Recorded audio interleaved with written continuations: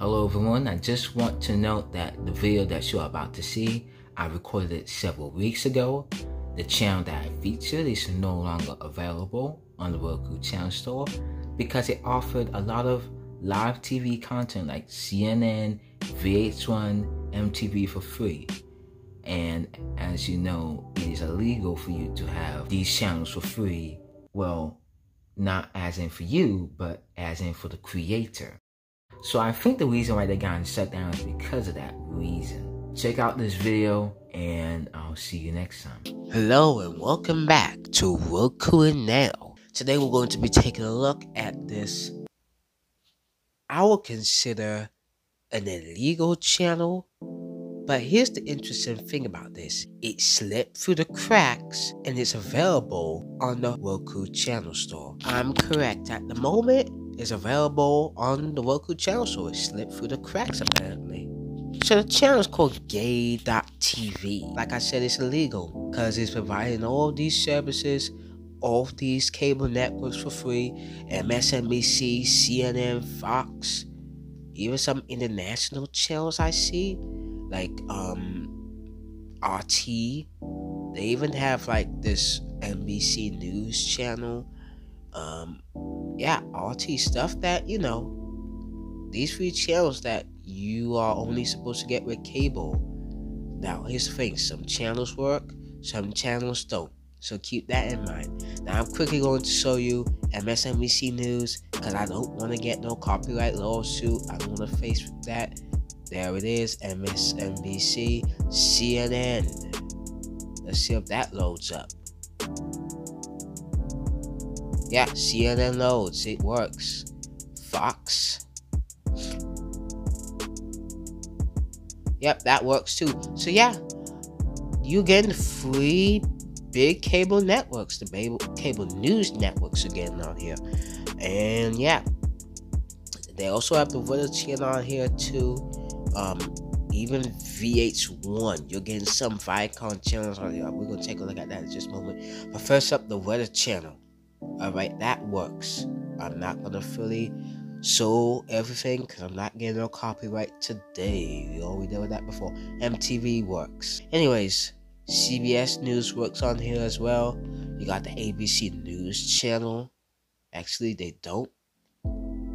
See, this is what I'm talking about. Some channels work, some channels don't. MLB, now this is the first time I'm seeing this. They got the MLB channel on here. Cool TV. That's a news channel. See, some channels, like I say, they work. Some channels don't.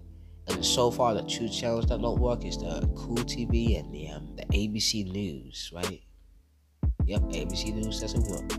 Alright, so yeah, you got VH1 on here too. Let me get to that. That works. Wait, NTV Canada. Oh, I think we got a Canadian channel working. A live stream of it. They even, like I said, they have some NBC News channels. They got the local NBC News channel from Connecticut. Basically, this is an illegal channel. Technically illegal because they are showing MTV, VH1, the networks that you're supposed to get on cable or through streaming provider like the Hulu. Well, not Hulu, but Philo. Got it for $20 a month. Here's another NBC channel. But yeah, you basically get the idea.